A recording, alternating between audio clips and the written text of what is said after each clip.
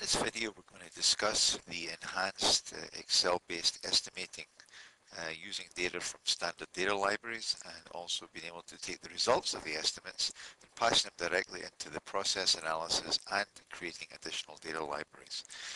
The Excel-based estimating is actually accessible if you're using the video time study. It's from the toolbox area, Excel-based estimating right here. If you're using the PDA-based time study, it's directly from the main menu in the toolbox area again in this area, Excel-based estimating using the data libraries. Let's go back to the Video Timer Pro here and we'll click on the Excel-based estimating. And it's going to ask us for a name, so we're going to call it Estimate-PER1. And then we click on the Open. This will bring up our Excel sheet here. A couple of things. The top area here, you can customize it to make it whatever you want for your own company, your own logo, and so forth.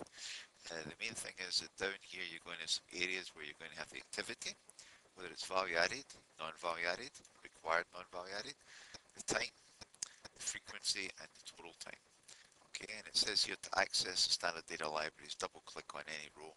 Now notice down here there's two sheets. There's basically an estimating sheet and there's a summary sheet. This is where we're actually going to roll up any number of estimates you have here. So let's say you had 5 operations. This would be one operation, you create another one, and so forth, all the way down. You can have any number of operations and they'll all be rolled up into the summary in the enhanced estimating program here. So I go back to the estimating area here and I do exactly what it tells me to do. Double click on any row. I double click on it. It brings up the data libraries. And now the data libraries, we get access to many different data libraries within the package. The package comes with 17,000 standard data types. If I bring up the flowchart again, you see here, here's the standard data library, and here's the estimating module here. So from the data library, which you can see in a separate section, the video area here, you're going to actually develop your estimates down here. Just going to click on the exit here, and the first thing you do is you identify the activity that you want to build. But first I'm going to just identify the operations. Let's just say it's station number 1. It can be anything in your line here. You come down here and you put in the first activity. So let's say get stock to work area. And we have to identify whether it's value added or non-value added. So let's say it's required non-value added by R. So again, it's N for non-value added, V for value added, R for required but non-value added. So we identify the activity, get stock to work area as being required but non-value added. And then we come down to the line below. And just like it says here, to access standard data libraries, double click on any row. So we double click on this row here and it brings up our data library here. And what you see here is an electrical and an electronics module. I can change the library by clicking on change library here. I'm going to go to my general purpose, because general purpose gives me things like gets, places, and so forth. So let's say to get the item I'm going to work on, I have to do some body motions. I'm going to walk per pace, and let's say I'm going to walk 10 paces, right? And then I'm going to get something, so get place here. So I'm going to get the part.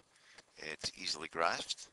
It's in a very fixed location, and let's say it was 15 to 20 inches away here, right? And then I'm going to walk back, so I'm going to click on body motions, walk back, so many paces.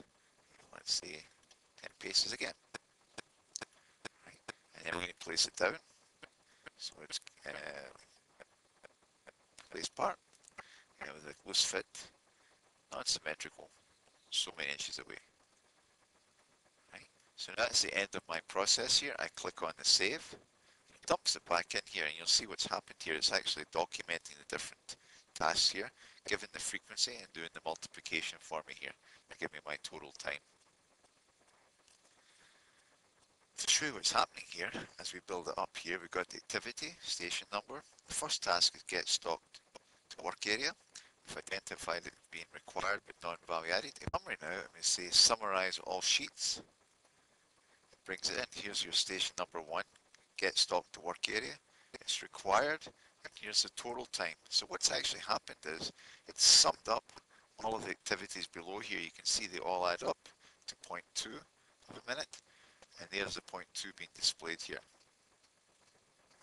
So the basic idea is that for each of the tasks that you have, you identify each of the activities, and then you call your data libraries and build up the data here. So the next one might be assemble per spec, and then we say that's going to be a value added, so put a V in here, and then we double click on the row below, and we start making our selections for that activity.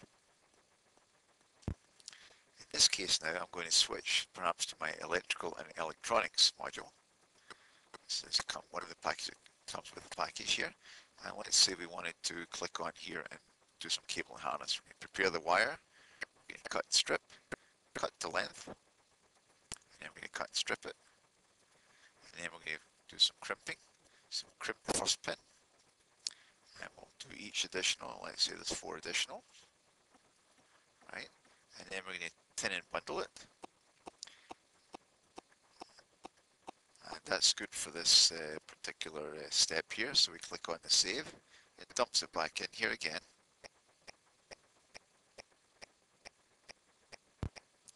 And here we see the data being dumped back in here. So now we get 2 activities as part of our process.